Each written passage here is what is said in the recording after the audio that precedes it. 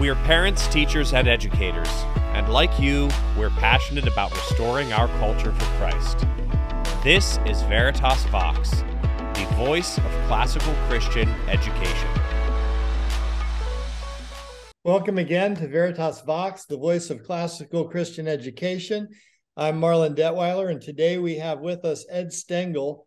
Ed has been a teacher with us for a long time, but before we get to interviewing Ed, let me just say, as many of you know, Veritas has the largest online classical school in the world, in fact, the largest classical school in the world, and Veritas Scholars Academy, as we call it, or VSA for short, is what it's called. What many of you may not know is that registration for live online classes opens at the beginning of February this month. So look for information on that. These classes are a fantastic way to take stress off of your plate as a parent and for your students, to learn from expert teachers like Ed, who you'll hear from in just a moment.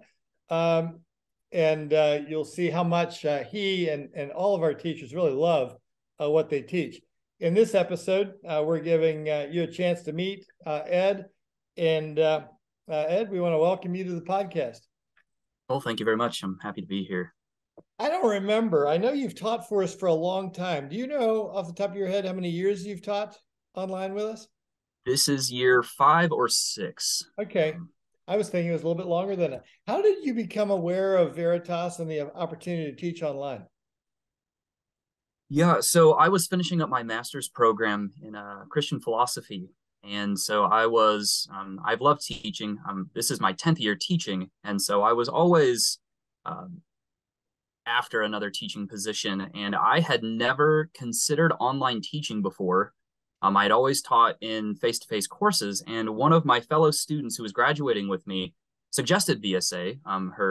Both of her daughters were there, and she said, this is the perfect place for you. This is the sort of place you love, and you get to teach from your home in your home classroom. And I was blown away as I did research into the VSA philosophy and the style of class. It fit my personality and what I like doing most.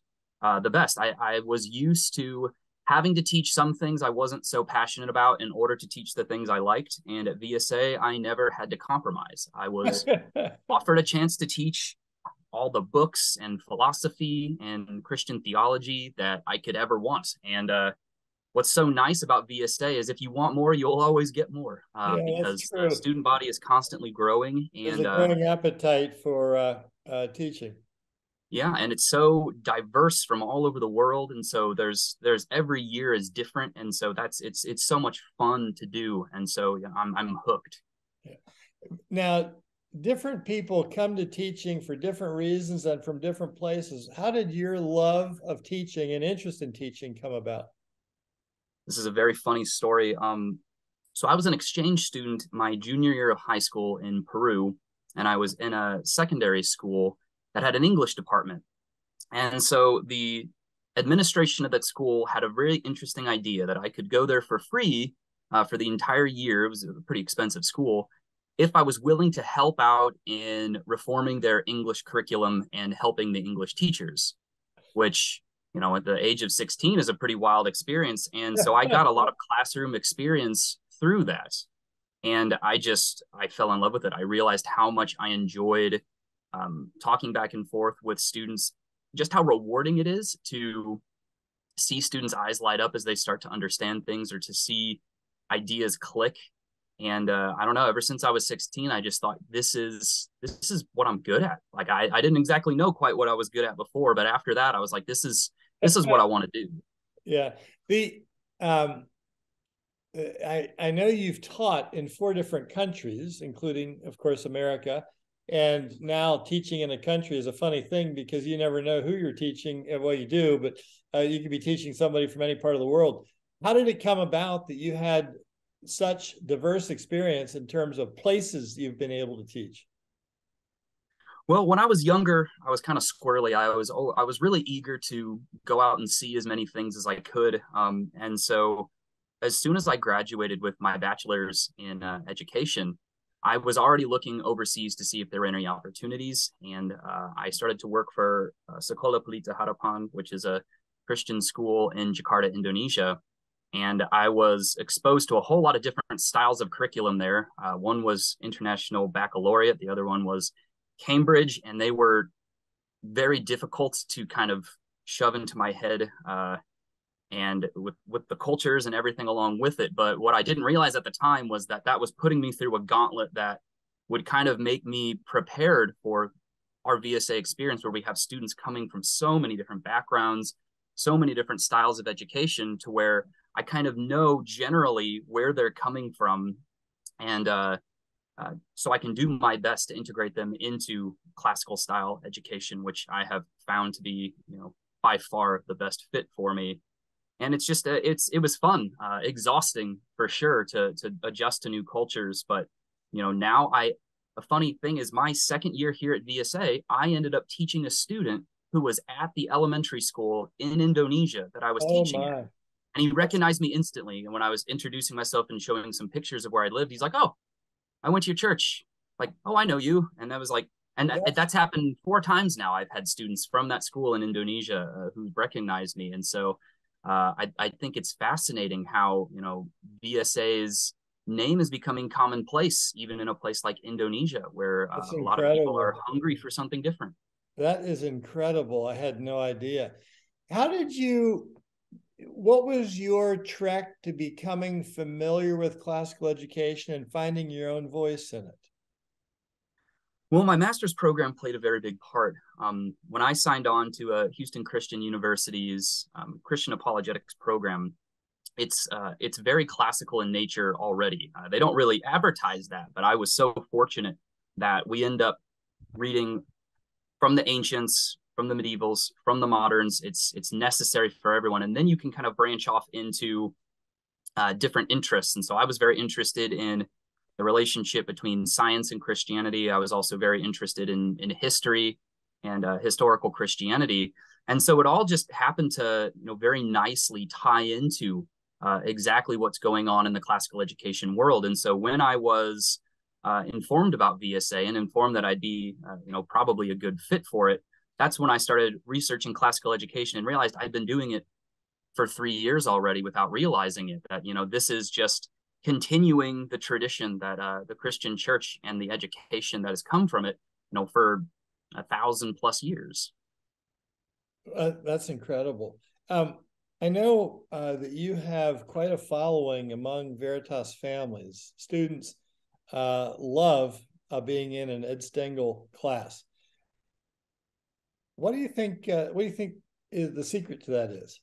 I'm sorry to put you in a position to kind of have to toot your own horn here, but we got to understand this. Well, I think that part of it might be that I'm definitely on the younger side. I'm 31 this year, and when I started teaching, I was a lot younger, 10 years ago. But I think another part of it is, and this is another sheer irony, is when I first started my education program at my bachelor's level, I said never middle school. I said never, I'll never be good at it. They're terrifying. I'll never be able to teach middle schoolers. And then through Veritas and really through my time in Indonesia, I came to realize like middle schoolers are what I'm good at. And that's God's irony, right? Is every time we say God, everything but that's the thing that God's going to send us to do. Yeah, the truth. And I just realized that there is a certain level of, I don't know, you might even controlled chaos, where students who know that you can match their energy levels in certain ways, you kind of have a proving ground for the first week or so of class, where they're going to test you as much as they can. And if you show them that you're up to the task and that you don't just want to kind of beat them down into submission, but you want to kind of harness that energy, that enthusiasm that they've got and put it towards something productive, to where it's not bad to be goofy in class as long as it's the right kind of goofy, as long as it's the goofy that leads to us all understanding Herodotus's histories better. Because there's we study some really goofy people, like Cambyses in Herodotus. Like he was a crazy man who, launched cows at his enemies. Like, that's funny. It's crazy, but it's funny. And I think that students really appreciate that the culture of the classroom online, which is, you'd think that it'd be very difficult to build a culture in an online class, but it really isn't that different from a face-to-face class, in that, you know, every single class at VSA has its own unique characteristic. And so we're teaching the same curriculum. We're all on board together in the department, meeting regularly, and yet every single teacher offers something different for each student. And I think that families love that they get to experiment with different teachers and find which specific teachers match, you know, their specific students. And, you know, it's so great here at VSA that we have such a variety of, you know, teacher personalities, that there's somebody for everybody. Yeah. Now, you alluded to something that kind of feeds into my next question. That's the whole idea of online teaching. Mm-hmm. My experience is that anyone who has not observed it or experienced live online teaching like what we do tends to underestimate its effectiveness. I think that's true of a number of people. I know Tom Garfield, our Dean of Academics, was very much, I'm drawing a blank on his title. But anyway, I think that might be right. But Tom was, years before he came to work for us, when I served on the ACCS board with him, was very skeptical, and he was blown away by what he observed. What do you think it is that causes people to not understand how effective online education is, in some respects considerably better than bricks and mortar? And what is it that causes people to say, aha, I didn't realize that it could be like that? I think part of it is that online education has made huge jumps in probably the last 20 years. I would say that there is still an old paradigm understanding of what an online class is. So for a lot of people, they still think online class is student does work without any interaction with the teacher. Maybe the teacher makes a video or something to teach something indirectly to a student. They might interact on a chat board, but that it's largely not a personal experience. Where in reality, you know, when we use a software like Adobe Connect, it is a digital classroom with the added benefit that classroom discipline is so much easier. It's so much easier for students to be in a safe environment, because if an environment's not safe, no learning's going to happen. And I've worked in public schools that have been pretty rough in the past, where earnest students who really want to learn really struggle to when there's so much distraction going on in the classroom. Whereas in an online environment, it's more controlled in terms of safety. And at the same time, you still are getting that face-to-face. You know, students are on webcam, we're on webcam, we're talking back and forth. There's no shouting in the middle of someone else talking, which is great because you can turn people's mics off if you need to. Sure. And I think that aha moment comes with experience, or when they just look at the data and they see how well our students not only perform in school, but once they go to university and after university. Yeah. I remember reading, I believe it was a Yale study, that classical students of our specific genre outperform students of every other metric that they were looking at by a lot. That classical education prepares students the best, and having this convenience of being able to have such a high level education wherever you are in the world. If you're a missionary, if you're an international businessman, if you live deep in the country, all of them can tune in to this world-class education, and all of them, you know, have this level of care that the administration provides for them that frankly would 10 years ago be impossible for them to have. So I think it's a lack of imagination right now that causes that reticence. And I think it's a realization that not only is this like a face-to-face class, but in some ways it can be superior, especially with students who tend to be more introverted, who tend to really struggle in a crowd. Everybody kind of gets their chance to shine in an online classroom.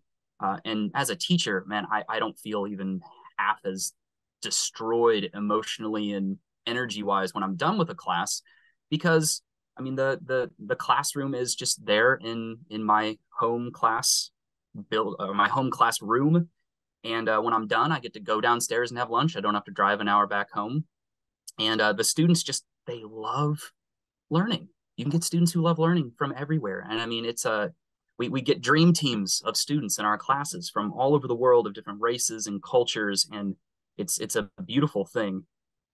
I think it's also true that students who didn't love learning previously grow to love learning too.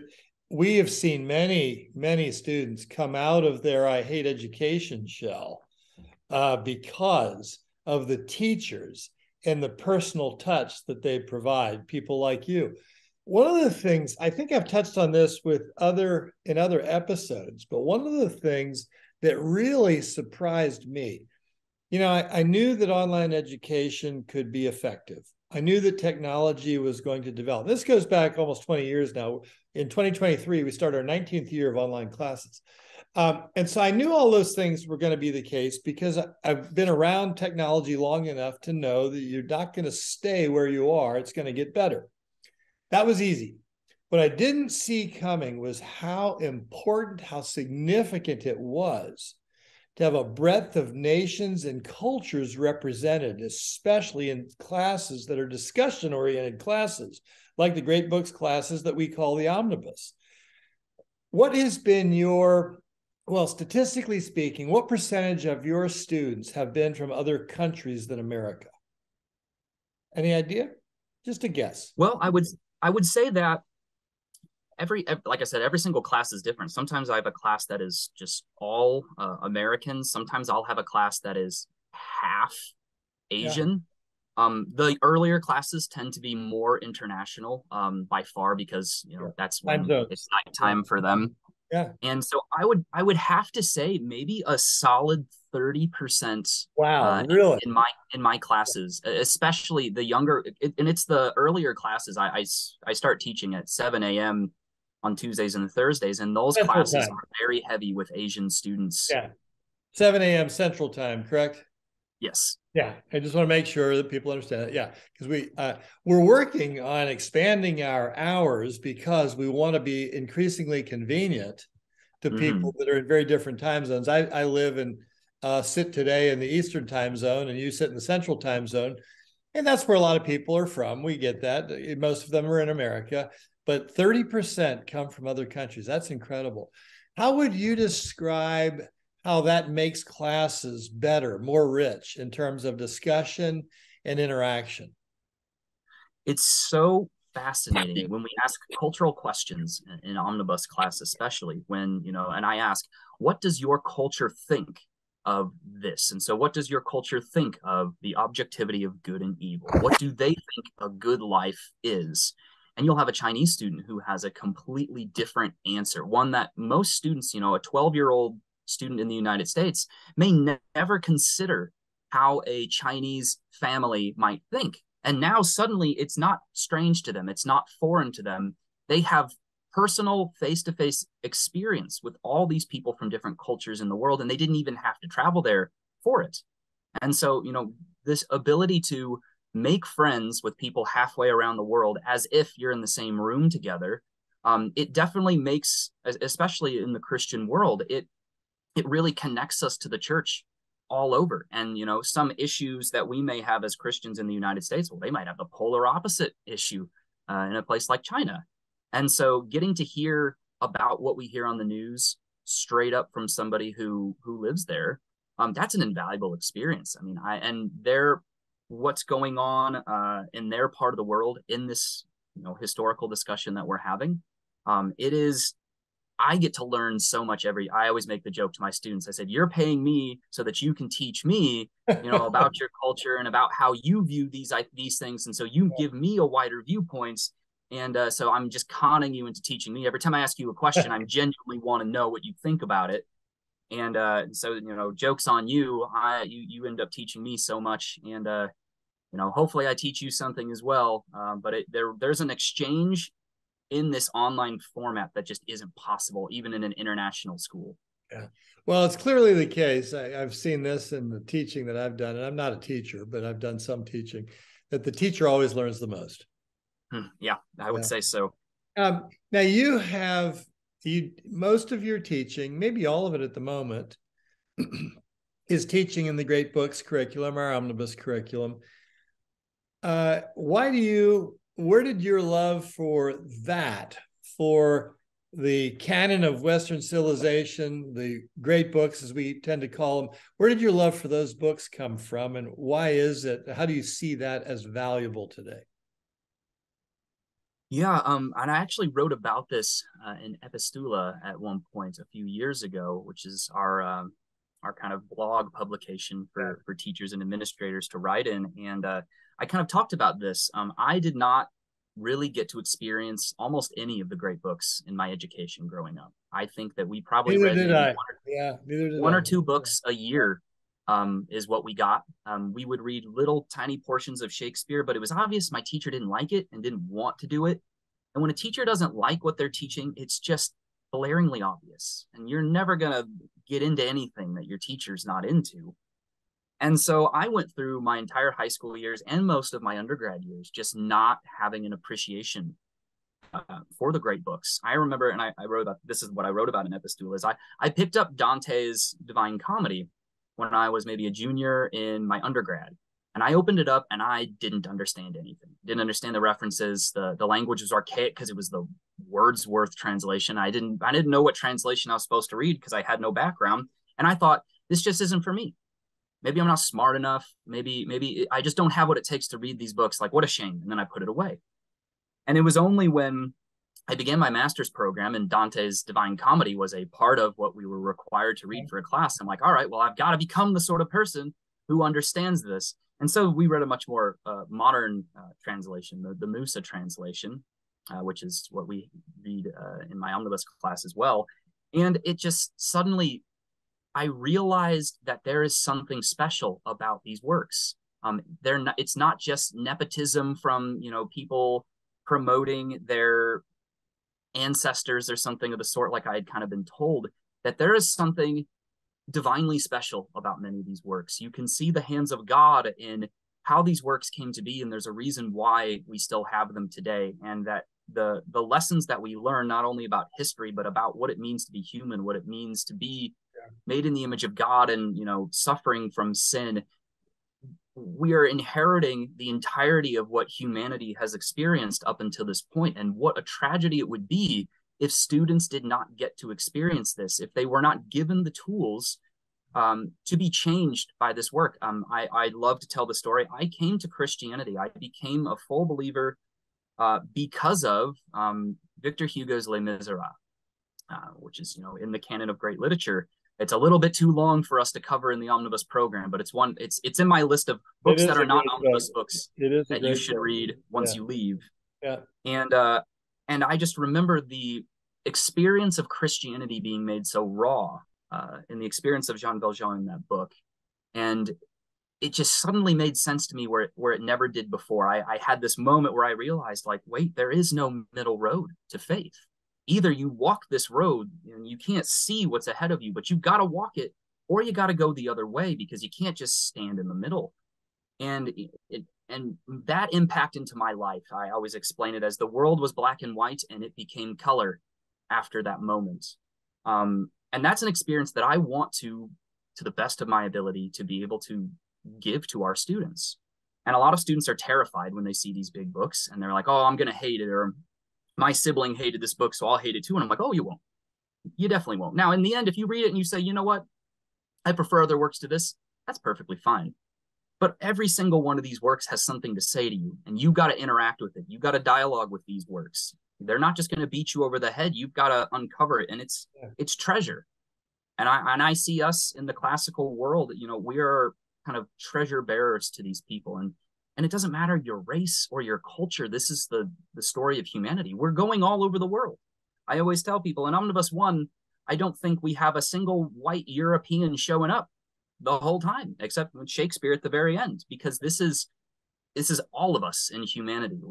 These identity issues that the modern world keeps struggling with, that's not what we're not really concerned with, that sort of thing. We're concerned in what makes us human, what makes us made in the image of God, what makes us the Church of Christ. It's wonderful to rise above some of the silliness, isn't it? And so many of my students are all different races. Yeah. And it's great. Yeah. What can you give an example? Obviously, don't name names, but can you give an example of growth and transformation in a student as a result of participating in an omnibus class? Oh, absolutely. I have a perfect example in my mind. A few years ago, I had a student who had been kicked out of the school that they were in. They were in a private, I don't know if it was a classical school. They were kicked out of school for bad behavior um, because they were constantly arguing with teachers. They were constantly neglecting their work.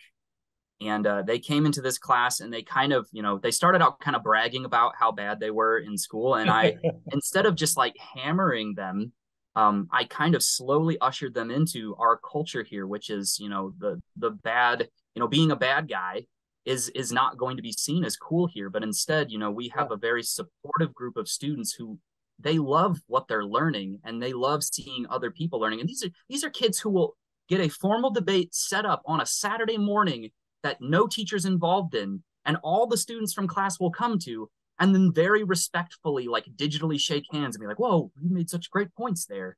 And this student's transformation, I think, got a 98% in that class. Wow. They did fantastic.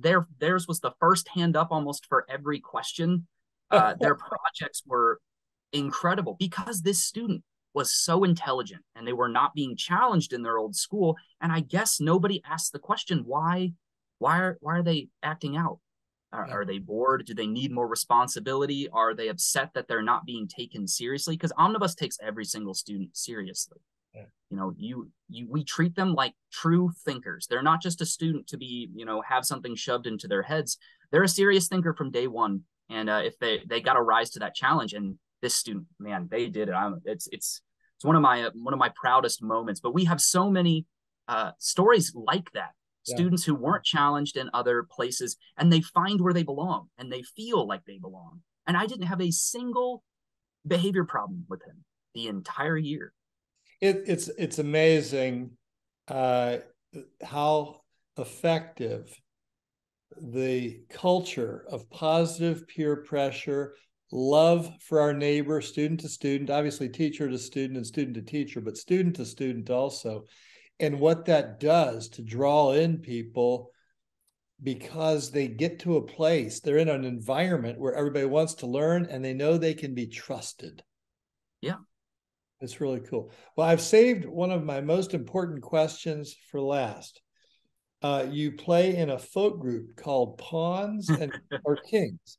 Yes. And you play something in addition to the banjo and guitar called the Irish penny whistle. Now, I could have Googled it, but I wanted to hear it from you. What is an Irish penny whistle?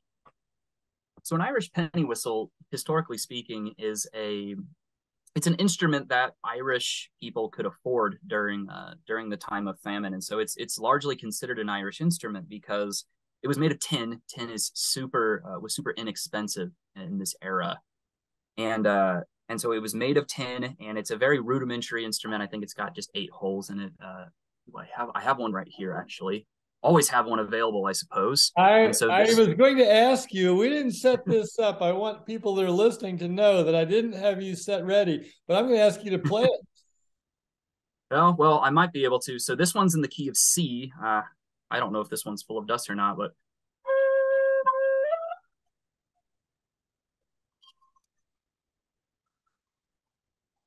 Uh-oh, we lost our sound a little bit. Just at the right time. The sound maybe I'll come through. If you can play it toward the microphone a little closer. Yeah, I'll try that again. The computer doesn't like it for some reason. Yeah, I have a noise canceller that's in the AI of my microphone, and I'm wondering if it's picking it up as breathiness. I think it is. Yeah. Yeah, well, it's a shame. We will have to come hear you live. Yeah, I suppose so. But yeah, it's a great instrument because you can pick it up for $10 anywhere. You hear it in the Lord of the Rings soundtrack and in Irish traditional music. And so weird instruments have always been my favorite. I can actually show you my newest one that I'm most proud of. And it's out of tune, so don't ask me to play it for right now. But this is called a hurdy-gurdy. Beautiful woodwork. What is that? It's called a hurdy-gurdy. It's a medieval instrument. I played it for my students a little while ago. One of the things about it is it's like 20 degrees outside, and so when humidity disappears, it falls out of tune. But yeah, I waited for 3 years for this to be handmade. There's It's a rock song from the 60s that refers to the hurdy-gurdy man. I'm old enough to know it. I'm trying to think. He also sang Mellow Yellow. I can't think of the guy. He was an Englishman that was the one that sang it. I can't think of his name. But anyway, we've run out of time. Ed, thank you so much for joining us. Thank you for what you do at VSA. Ed is one of 160 some, maybe even more teachers. And we have so many teachers like Ed that love what they do, and it comes through and it impacts students like you can't believe. So if you're interested in speaking with an expert about our live online classes and course options, you can go to veritaspress.com/consult. And there you can provide the information that you need to have somebody contact you and describe to you what it might be like for your children to be a part of it. Ed, thank you for joining us. Folks, this has been Veritas Vox, the voice of classical Christian education. Take care.